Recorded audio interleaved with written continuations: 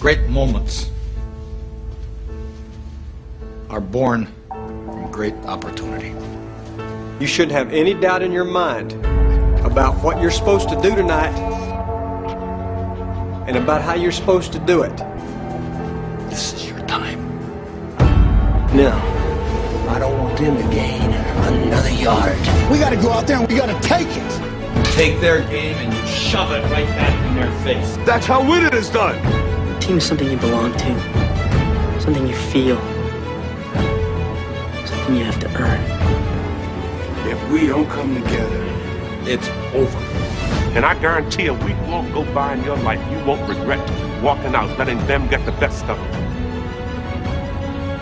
I'll ask you one last time. To be the best that you can be. Play like champions. Win.